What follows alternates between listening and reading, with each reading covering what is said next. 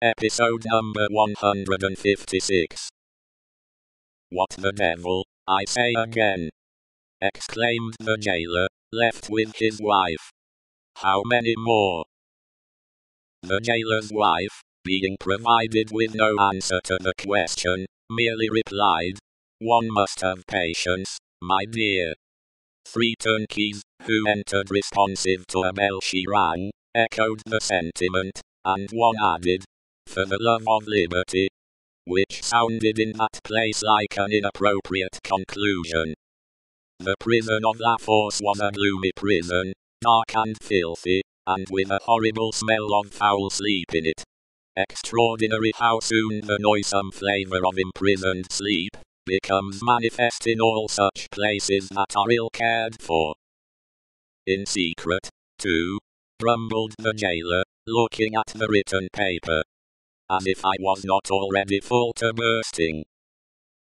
He stuck the paper on a file, in an ill humor, and Charles Darnay awaited his further pleasure for half an hour, sometimes pacing to and fro in the strong arched room, sometimes resting on a stone seat, in either case detained to be imprinted on the memory of the chief and his subordinates. "Come," said the chief, at length taking up his keys. "Come with me, emigrant."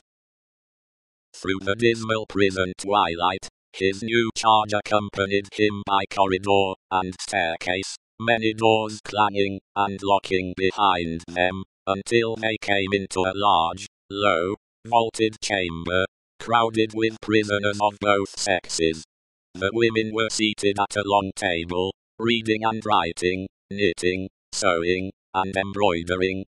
The men were for the most part standing behind their chairs, or lingering up and down the room.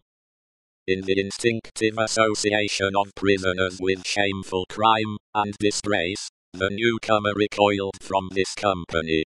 But the crowning unreality of his long unreal ride was, their all at once rising to receive him, with every refinement of manner known to the time, and with all the engaging graces and courtesies of life. So strangely clouded were these refinements by the prison manners and gloom, so spectral did they become in the inappropriate squalor and misery through which they were seen, that Charles Darnay seemed to stand in a company of the dead. Ghost soul.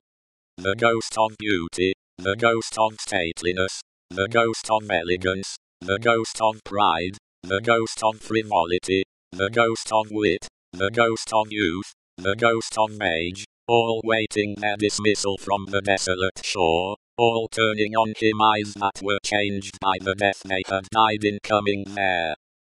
It struck him motionless. The jailer standing at his side, and the other jailers moving about, who would have been well enough as to appearance in the ordinary exercise of their functions, looked so extravagantly coarse contrasted with sorrowing mothers and blooming daughters, who were there, with the apparitions of the coquette, the young beauty, and the mature woman delicately bred, that the inversion of all experience and likelihood which the scene of shadows presented, was heightened to its utmost. Surely, ghost soul. Surely, the long unreal ride some progress of disease that had brought him to these gloomy shades. "In the name of the assembled companions in misfortune," said a gentleman of courtly appearance and address, coming forward, "I have the honor of giving you welcome to La Force, and of condoling with you on the calamity that has brought you among us. May it soon terminate happily. It would be an impertinence elsewhere, but it is not so here, to ask your name and condition,